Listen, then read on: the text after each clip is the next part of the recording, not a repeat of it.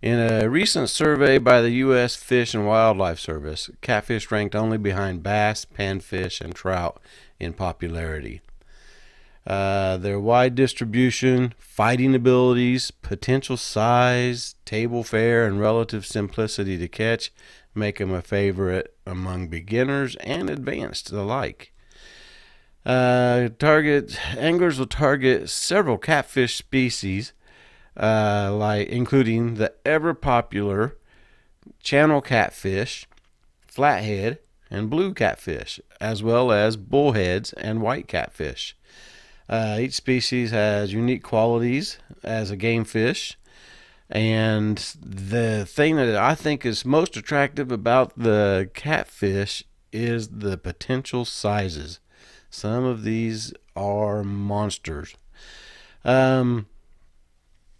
Now, there are many details regarding catfish presentations. It kind of depends on your water, on the various waters that catfish inhabit, and so on and so forth. But they have remarkable senses.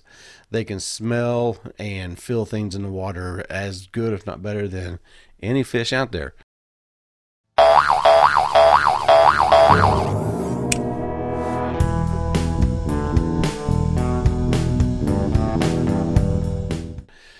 They thrive in rivers, lakes, reservoirs, small streams, and all kinds of water conditions, from clear water to high turbid muddy systems, and they do exceptionally well in all of those systems. They have an exceptional smell and taste capabilities. They can detect minute traces of scents down to the parts per billion. Not million, billion. And that's why catfish anglers will use stink baits and other stinky baits, such as cut baits and even some live fish. Live baits are smelly, like shad. You know, shad have a really strong fishy smell, and catfish pick up on that. They also have real good vision in clear water, and they can hear real well. They detect vibrations using their lateral lines. Now, when you want to go fishing, day or night, anytime can be good for catfishing. It's not always nighttime that's best. Sometimes the bite can be excellent during the day, especially during cool and cold water periods like we are in right now. And often during pre-spawn, catfish feed aggressively. Once the fish settle into summer patterns, though, many anglers prefer to go at night because catfish will chase bait fish up into the shallows at nighttime in the good dog days of summer. But you can still catch some fish during the day. Stock species of catfish. Channel cats. Channel cats probably the most widespread member of the catfish family. They're in all rivers, reservoirs, and things like that, and they're most commonly the ones that are stocked into ponds, pay pits, and so on and so forth. To fish for them, freshly killed bait fish, suckers, shad, they make excellent bait. And they're also anglers also known to concoct batches of homemade stink bait using cheese, blood, chicken, fish parts, and things like that. Night crawlers, don't forget night crawlers, man. They're not some of the top ones, you know. Hot dogs, cherry hot dogs, chicken, cherry chicken, strawberry chicken. Catfish eat a whole different variety of things. That's one of the biggest things going on right now in the catfish movement, is how great cherry chicken and strawberry chicken is for catfish.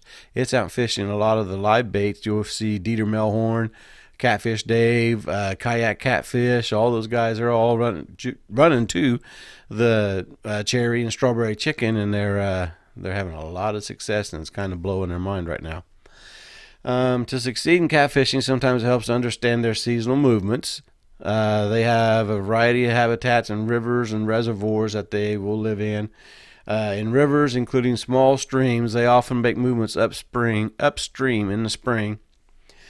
So you can find them below the dams and the riffles and other structures that might obstruct or slow movements. Tributary mouths, that's where a smaller creek enters a larger river, or two bodies of water will come together, like a creek running into a reservoir, so on. It's also good spots. Any place where there's being sediment mixed up. In the summer, catfish can be found in deep holes, in the streams and rivers, as well as mid-depth runs. You want to look at bends of the river. Their bends are normally a little deeper, and it holds fish. Wood cover, catfish. This is pretty much across the board for catfish. Blues are a little bit different. Channels and flatheads, they're pretty much very similar.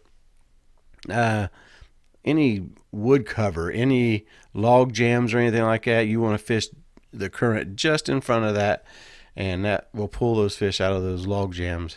And if you're not getting snagged, you're not fishing for catfish. They live around wing dams, other structures like bridge abutments, and barge mooring areas that break up the current and create habitat diversity. Okay. As waters get cooler in the fall, cats will move to wintering holes.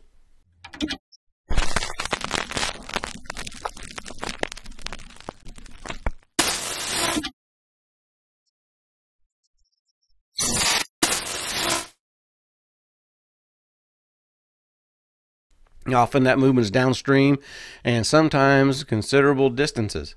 In the south, they may reside in a shorter stretch of water year-round. Okay, despite the cold, channel catfish can be tempted to bite in the winter as well as any other time of the year. Slip sinker rigs work well for catfishing.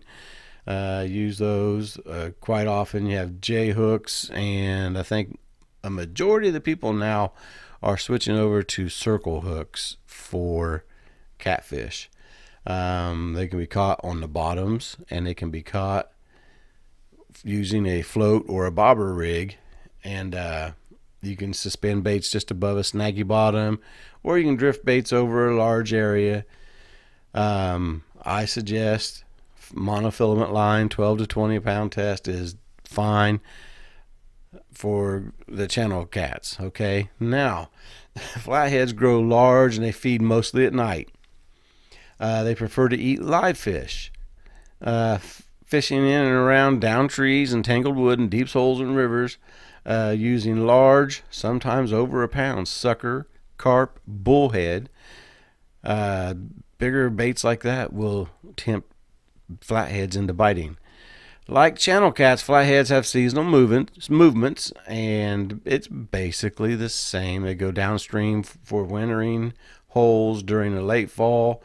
They love cover such as wood and rocks, and they can spend up to 23 hours a day in a log jam or other cover spot.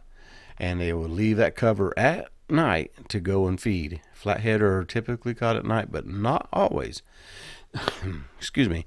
Anglers fish for flatheads with two primary strategies. One involves fishing close to cover, while the other focuses on catching flatheads while they're nightly feeding. They're on their nightly feeding forays, which is when they come up into the flats, channel edges, and other areas close to their daytime cover, feeding on the bait fish that come up and feed on plankton and so on and so forth.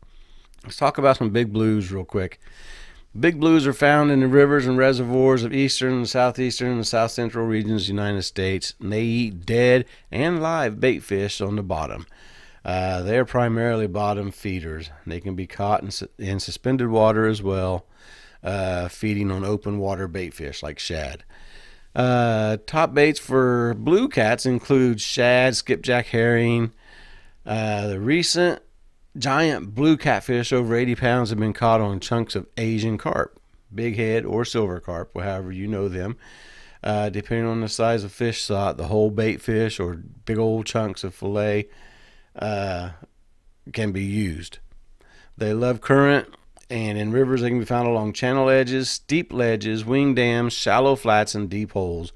Pretty much anywhere where there's structure or change of structures is where your blue catfish will be found, and as far as that goes, any of the catfish. They all, like I say, pretty much share the same habits.